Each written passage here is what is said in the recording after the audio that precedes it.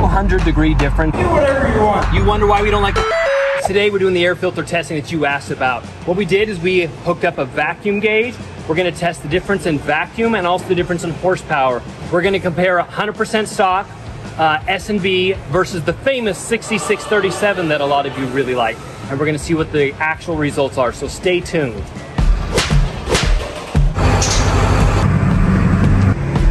Stage 2.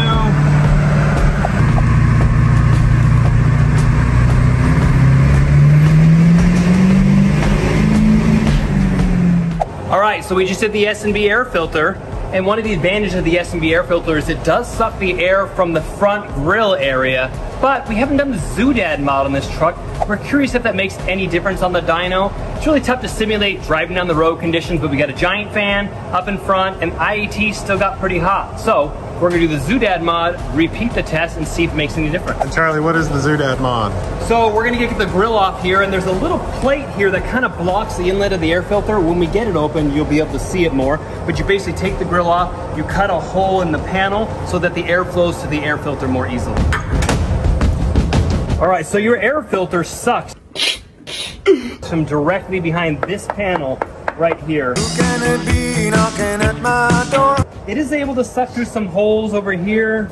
You know, it sucks a little bit through the bottom in here, and it sucks a little bit through the top. But when you open this area up, don't come around here no more. Right there, it gets direct airflow to the air filter. Let's cut it open. So after much debate with my mechanic, he said it might be cleaner if we just drilled a couple of holes in it to have the same effect rather than cutting the whole thing out. Maybe we'll try both, see if it makes any difference. I don't know, but we'll start with a couple of holes just to increase airflow to the air filter. Do whatever you want, sir. Oh, I'm gonna do whatever the Master Tones tells me to do.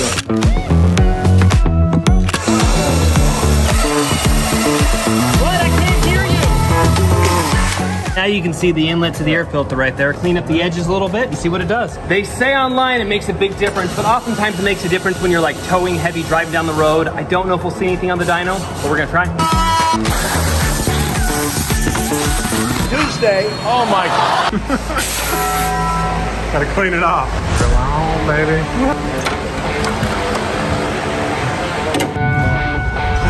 Right, so we just did the ZOODAD mod to see if we can see any difference on the dyno in either intake air temperature or in the horsepower. So what do you guys think? You think it's gonna make a difference? Add any power?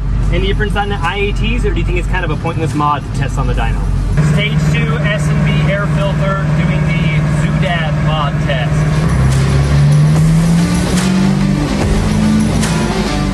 Barely crack 100 that time, but I feel like you need to do 2 dyno runs in a row because it really gets the engine hot. But it's already dipping back down. I mean, that's pretty good. I think we were seeing like one, I'll have to look, 116, but I think 116. Yeah. So that did make a difference. Let's see if it made any difference in the horsepower. Main thing is it cooled IATs down, which will make a big difference when you're towing.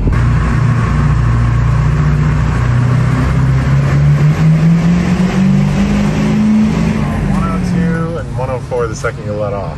Yeah, during the run it was 102 when I let off, maybe saw 104 for a second, and then it's already back down into the 90 range. Before it would just sat there at 118, just heat soaked.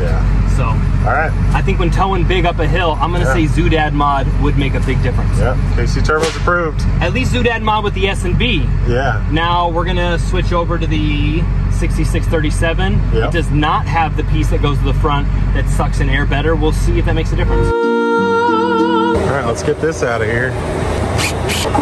Yep, that looks great. That little guy is gonna make a difference. What do you think, guys? Here's the stalker.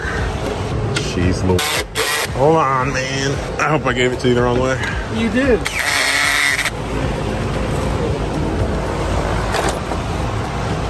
Hey, there's Jared from Kill Devil Diesel. Shout out to Jared and Kill Devil Diesel. All right, we got the famous 6637 air filter installed. I believe we got this one from Napa. There's a lot of different variations of it. We're not gonna test all of them. We just got the one that was local. Stock air filter hose all the way up to the... Yeah, the new sick filter, bro. Sick filter. You just put a little adapter in there, usually just a 4-inch piece of pipe. So it kind of gets a little bit of the airflow from the ZOODAD mod still, but doesn't have an actual lid on there. So let's put it on there and see what it does. I gonna get roasted for not having a clamp right there? The suction keeps it on there. I mean, the suction, it was really hard to get on there too. I had to spit on it a little bit to slide it in. Yeah, I'm glad I didn't record that one. The vacuum gauge gonna actually show anything. What do you think? I mean, you could see a little bit of vacuum before. So yeah, I'm guessing you'll see at least that much, but I think you'll see more. And in all fairness, this is a brand new 6637 filter, and that S&B's been on there for a while now. Already hotter on them. Well, we did just start it. But yeah, they just keep climbing. It's going up though. That's terrible. It's already hotter. Oh, did you turn the fan on? Yeah. Wow. Maybe the fan was off. Nope. We are hotter now before the dyno run has started than we were at the end of the dyno run with the S&B. We lost 12 horsepower. That's basically all across the board. We lost horsepower. Peak torque went down 38 on peak torque, 12 on peak horsepower. And that was the first run. In all fairness, trucks are always cooler for the first dyno run. Yeah. We're gonna do the second dyno run and compare the second dyno run to the second dyno run of both. It's just heat 122 now. We're just, okay. So 122 is probably where it's gonna live at. With the S&B sucking from the front of the truck, it barely touched 100, and then as soon as we let off the dyno, I think maybe 102 on one of them, but it dipped back down below 100. Now, granted, we're not driving down the highway, but we do have a giant fan blowing on the front of the truck.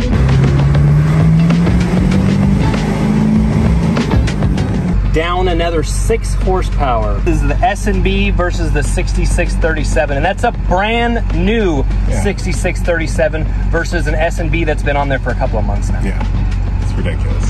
Guys, you wonder why we don't like the 6637 filter? They don't flow as good, they suck hot air, they create more vacuum. In fact, we've seen people have EGT problems, towing, sucking intake boots closed, poor turbo performance, excess smoke. Throw that 6637 filter in the garbage, put a good filter on there, and it fixes everything.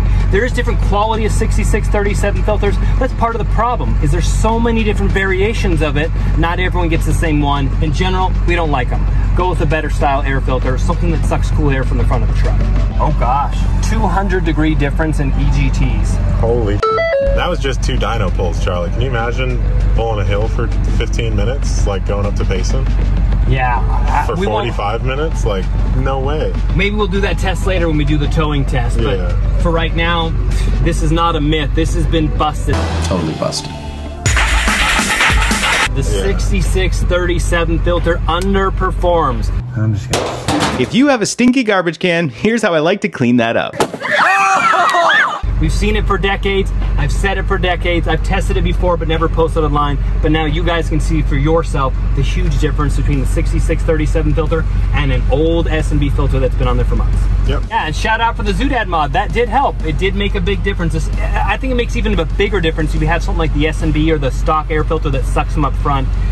We can't undo the ZOODAD mod for the 6637 filter, but it was on there and it didn't seem to help IATs. I mean, we're still sitting at 130 degrees, just sitting here. It's been idling for 5 minutes now and it has not come back down. S&B was in the 90s sitting here idling, so it does make a big difference. Terrible. So we had already tested with the stock air box versus the S&B earlier. It's not in there for all the IAT data and stuff, but basically, if you look at the dyno graph, the 6637 gains nothing over the stock air box. And it was an old, dirty stock air filter. If you look at the picture when we dropped it on the ground, you could see all the dirt flying out of it. I believe I can fly.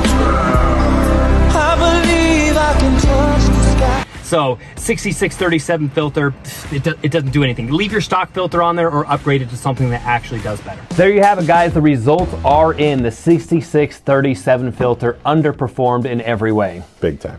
What, drew way more vacuum, had higher IATs, higher EGTs. Lower horsepower. Lower horsepower. No, basically stock. It was when you overlaid the stock in the 6637 filter, you basically saw no difference. And that was with a stock, dirty, old air filter. I know there's a lot of different variations of the 6637, but we just did the one that a lot of people buy. They go to Napa, they get it. There's probably some that flow a little better. I'm not going to test all of them. You could do a whole YouTube series on all the different variations of the 6637. But when it comes down to it, No other diesel platform puts this on their trucks. You won't find them on a Cummins, you won't find them on a 6.0, you won't find them on a 6.7, a 6.4, a Duramax, you won't, and there's a reason for it. And for some reason, the 7.3 guys have like really latched onto it. Okay, so but during the testing, you kind of seemed like you already knew what was going to happen. I mean, how'd you know? I was 100% confident. I have done these tests before, Yeah, and the reason we started doing these tests is because we track everything here at KC Turbos. We look for trends and in problems, and we go through a lot of our day helping customers with smoke, EGTs, lag, low boost, etc. And we literally keep track of all the things can attribute to that. And it's one of our standard questions that we ask. Are you running a 6637 filter? Could you try switching it out to something else? And I can't tell you how many customers we've had where it fixed their truck. I've seen it suck intake boots closed. I've seen it cause high EGTs, low power, low boost. I've seen it cause all that. So it's one of our standard questions that we ask. Some flow better than others, but it's still a hot air intake. No matter what you do, the OEM sucks from up in front, the S&B sucks from up in front. When you throw that 6637 filter and the underhood temps get to 200 degrees, you're sucking in a lot of hot air, and that's where a lot of the problems come from. That's busted. You may have seen a YouTube video. We were in a podcast where I said I didn't like it. I hate that crappy 6637 generator paper filter. Yeah, This is why. Roasted. I got roasted in the comments from people that have never tested it, never ran anything different. But people latch on to those mods and they just never let them go for some reason. So the other thing we tested, ZOODAD Mod. That I was actually really impressed with. That's one of those myths people talk about, and we don't know whether it really did anything, and Definitely did this time. definitely did. It helped lower IATs tremendously. Not only during the pull, but before and after the pull, you could just see the temps. They stayed cooler, they started cooler, and they ended cooler. So, ZOODAD Mod, KC Turbos approved. KC approved. Stamp it. Yeah, Maverick, go in there and do a little. We figured out what to do with the air system, got really good test results. What's next? What are we doing? It's time to put it to the test on the street. 0 to 60 and 1/8 mile times. The dyno's been coming in around 530 to 540. Do you guys think we're gonna be able to back that up on the street with street tires? We weigh, I'm gonna guess around 7,800 pounds with me and you in there, so we'll have to see where the times come in at. And if you watch Josh at Power Stroke Central's video, we had a little 0 to 60 call out. We got 10 bucks on the line. 10 bucks! You gotta keep that boot on there. I'm gonna see if I can send the 7.3 hard enough to beat his 650 horsepower regular cab long bed 6.0. That's kind of a Hail Mary, but we'll see. It is, but we're gonna try. So comment below, what do you guys think the 0 to 60 and the 1/8 mile times are gonna be, and do you think there's any way we could back up that 530 horsepower on the street with street tires? So if you guys want a chance at winning this truck, go to kcturbos.com/legendary and figure out all the information there. Buy something off our website, enter in that discount code, and you might just win this badass 7.3. One of you guys is gonna win it. So go to the website, buy some stuff, win the truck. Until next time. See ya.